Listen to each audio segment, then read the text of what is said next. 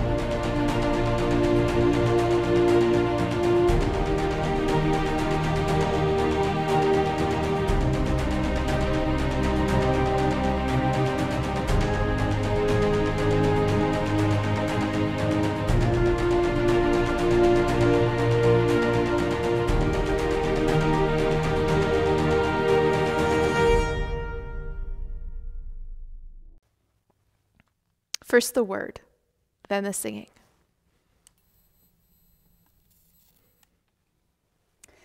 First the flame, then the warmth.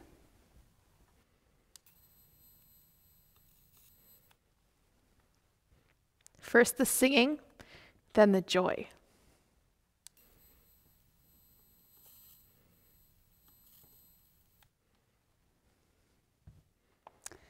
First the warmth, then the light.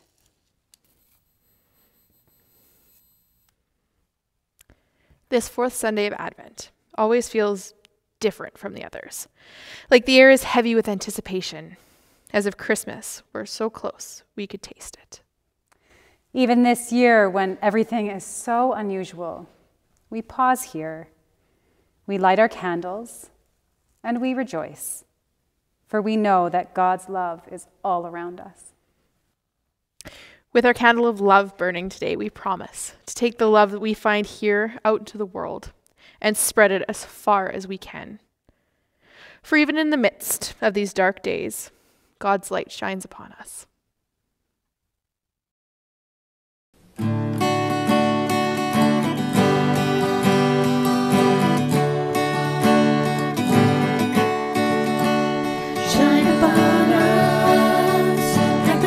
Sun rising in the eastern sky, shine upon us in the radiance of your love and comfort fill our lives. God, we wait for your light, guide us to your way of peace. May our darkness disappear, from our sorrows may we find release.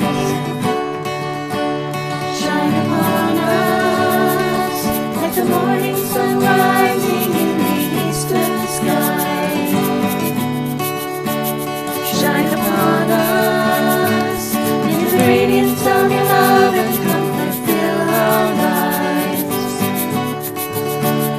God, we wait for your light, guide us to your way of peace. May our darkness disappear, from our sorrow may we find release. Shine upon us, shine upon us, shine upon us.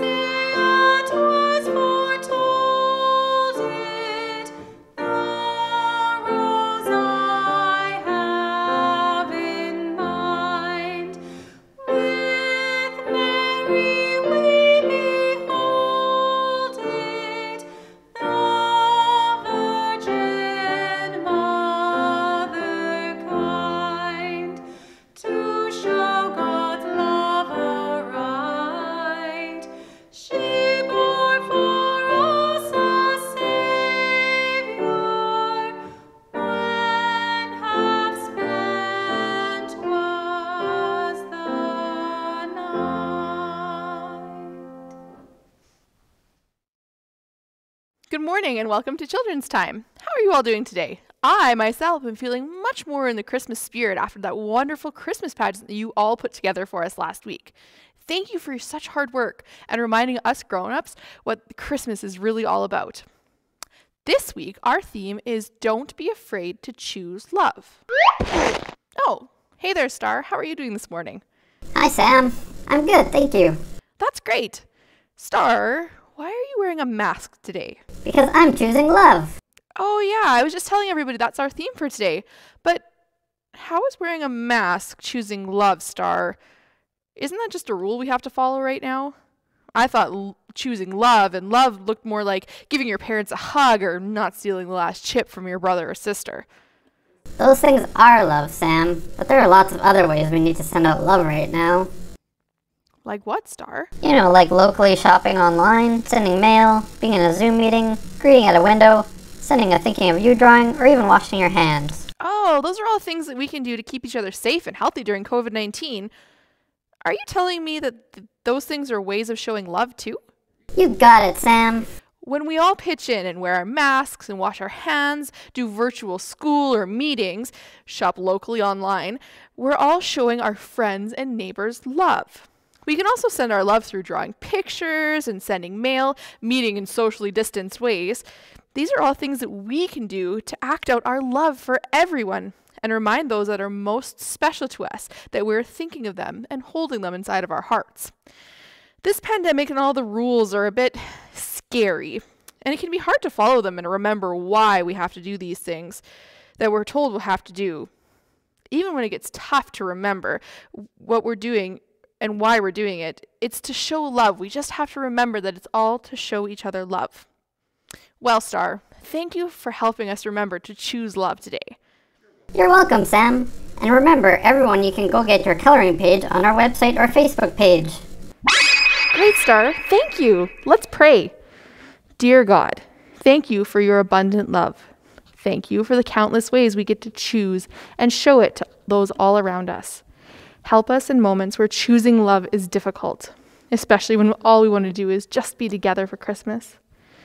Hold those that are lonely and let them feel our love surround them, even when we can't be together. Amen.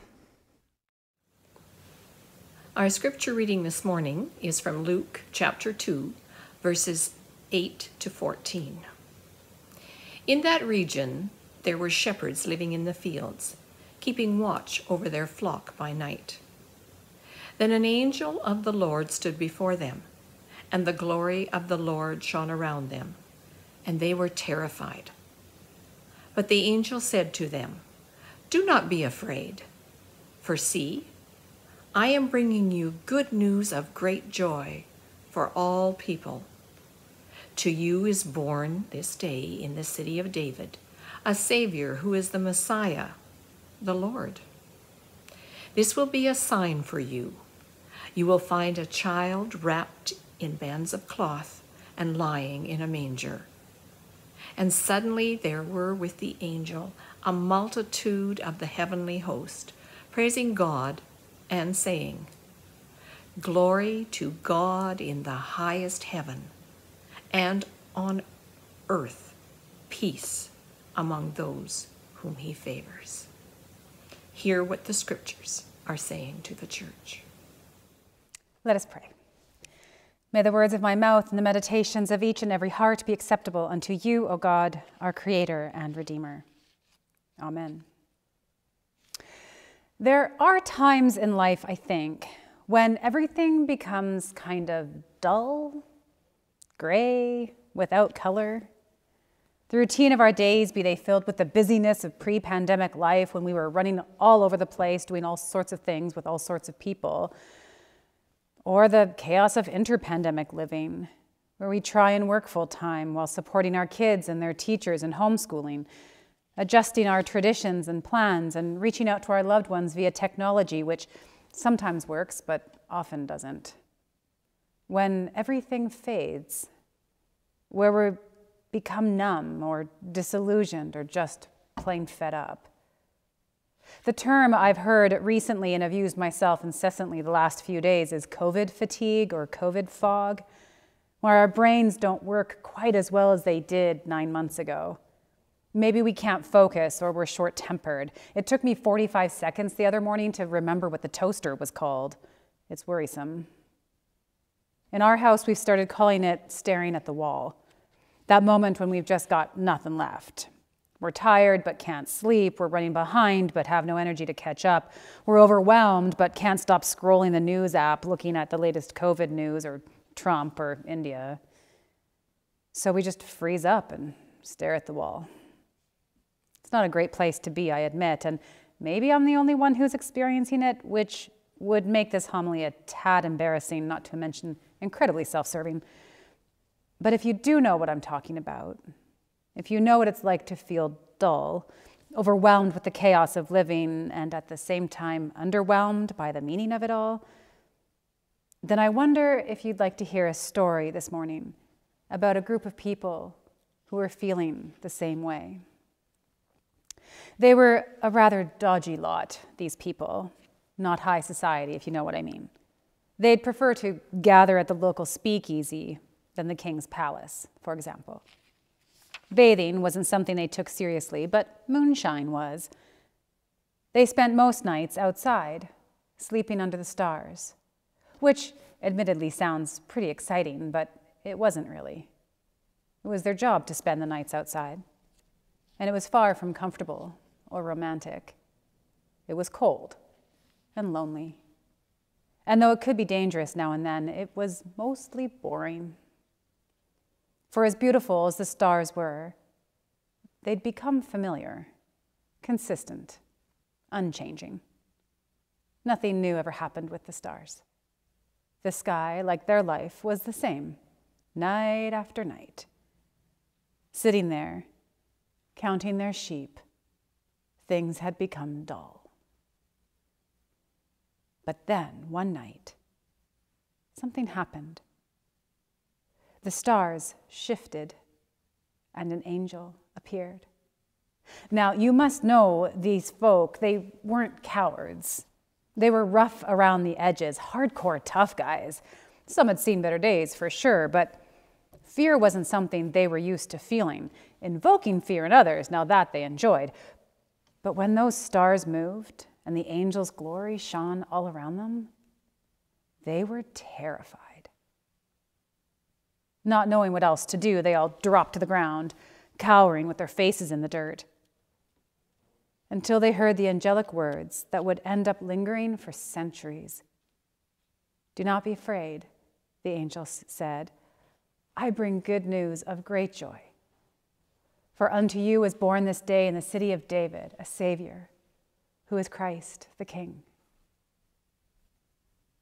Then, before their minds could wrap around what had been said, they reeled as again the stars moved, making room for a great multitude of heavenly hosts, all singing, "Gloria, Gloria, in excelsis Deo, Gloria, Gloria, Alleluia, Alleluia." Then, as quickly as they'd appeared, they were gone again. As the stars fell back into their familiar places, the shepherds got up from the ground, dusted themselves off, and looked at each other with expressions stuck somewhere between shock and terror. Confirming that they'd all in fact seen the same thing, they realized they had a decision to make. Would they go back to tending their sheep? Or would they leave their sheep and head to the city of David? They hesitated for only a moment before they chose to go with haste to find the child the angel spoke of. In doing so, they left their dull gray lives on the hillside, and turning towards Bethlehem, they opened themselves to the light and color they hadn't even realized they'd been missing. In the end, it would turn out to be a decision they would never regret. For what they found that night changed how they looked at themselves and the world forever. What they found was love. And we don't have to look too closely to see just how much love this story holds. Not a spontaneous, easy kind of love that we feel when our hearts are full and life is good, but love that involves deliberate and often difficult choices when life isn't necessarily easy. It's the story of Zechariah and Elizabeth, who in the face of ridicule and disappointment chose to hold on to hope, even when it seemed a fool's wish. It's the story of Mary, carrying a child she didn't plan for, who, when approached by an angel, chose to say yes to God, even though the risk was so great. It's the story of Joseph, betrothed to a woman pregnant with a child under mysterious circumstances, who thought about divorcing her, but in the end, chose to say yes to her and to God, no matter how it looked. It's the story of shepherds, strong, brave, unyielding, who found themselves uncharacteristically terrified, but who chose to let the angel's song be louder than their fear and went to search for good news in an unexpected place. When you think about it, there's so much that could have gone wrong. There were so many times that someone could have said no, could have allowed their disappointment, doubt, fear to take over, allow the dull numbness to control their hearts and direct their actions. But they didn't. At every turn, each person in this story said yes. Each one chose love over fear. Erica Marksbury wrote, "Your presence here and mine, our making it to this day, is a testimony to the love that has been chosen for us, poured into our lives. We are each a collection of all the love people have chosen for us all along this journey. Coursing through our veins is the same courage that inspired each of their choices. Each time and every way that we choose love for ourselves and one another, we honor that inheritance." There sure is a lot of fear in our lives right now. Many of you have shared with me these past few months the fears your hearts hold. I'm afraid too sometimes. Not least of all about the fact that I can't remember what the toaster is called. But what I'm afraid of most right now is that we will allow the numbness to take over, to control our hearts and direct our actions. My hope is that instead of choosing fear, we will choose love. We will choose to search the heavens for signs of angels, to open our ears to the good news they herald, to allow the love the Christ child brings to change how we look at ourselves and the world. After all, Jesus Christ was born on an unremarkable day to an unremarkable couple in an unremarkable village, because God chose love. God chose to send pure love to us. And centuries later, the decisions of those who chose to help that love along echoes in miraculous ways, nudging each of us to do the same, to share God's love in a world that so desperately needs it. The best part of this story, I think, is when the shepherds leave the stable. They return to their fields, but while the sheep and stars remain familiar, unchanged, the shepherds themselves are no longer the same. The world around them is no longer dull. For they left all their fear and trepidation in that stable and ran back to their sheep, rejoicing and glorifying God, filled to overflowing with a love that would never end. But of course, that part of the story is for another night. For now, may it be enough to walk the road towards Bethlehem. For now, may it be enough to say, do not be afraid, people of God. Do not be afraid to choose love. Amen. Let us pray. Loving God, as we approach the day of Christ's birth, help us to throw wide the doors of our hearts in preparation and choose love. Help us to sense the importance of what happened so long ago when Zechariah, Mary, Joseph, and the shepherds were visited by angels, to remember the words, "Do not be afraid," and to celebrate all the promises that you made through them. Help us to take firm hold of the meaning of all these things and to know in the depths of our being that even now you are seeking to work in us and through us to fulfill the promises you have made. As we enter a Christmas season that is unlike others we have experienced, be with us in our isolation and our longing to be with those we love. May this be a time of healing for those who are sick and a time of catching up and reprieve for hospitals and healthcare workers. May we find new ways to share our love with others and to experience the hope and joy of Christmas anew. We pray, O God, for those in need around us, for those who need a new start, for those who need a healing word, for those who seek forgiveness. We pray too, O God, for the children of our world, and all those of tender faith, all those who have no home to call their home, and all those who are hungry and thirsty. Bless, we pray, the innocent of the earth and all those who trust in you. Bless the humble and the powerless, and bring down from their thrones those who are full of pride and those who are indifferent. We hold out to you, O God, the prayers that we carry on our hearts.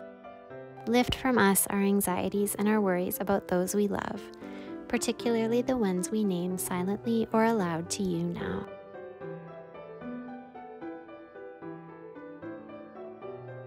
We ask these things, O God, with hope and praise in our hearts, our minds, and our souls, through the one for whom we wait, Christ Jesus our Lord, who taught us to pray using these words: Our Mother and our Father, who art in heaven, hallowed be thy name. Thy kingdom come, thy will be done on earth as it is in heaven. Give us this day our daily bread, and forgive us our trespasses, as we forgive those who trespass against us. Lead us not into temptation, but deliver us from evil. For thine is the kingdom, the power, and the glory, forever and ever. Amen.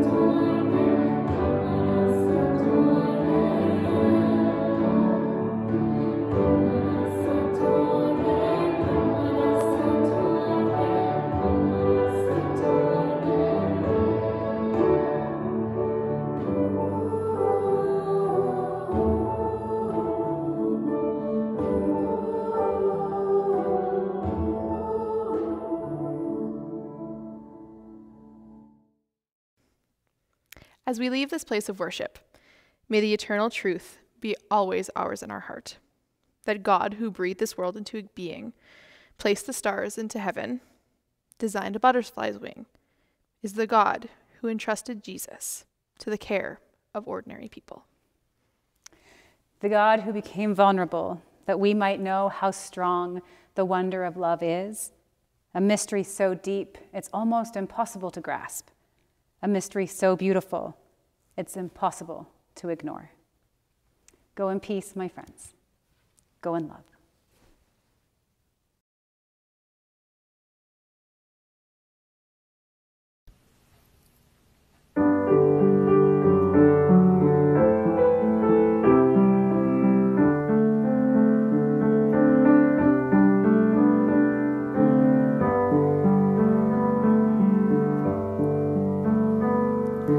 Love shines as the solitary star.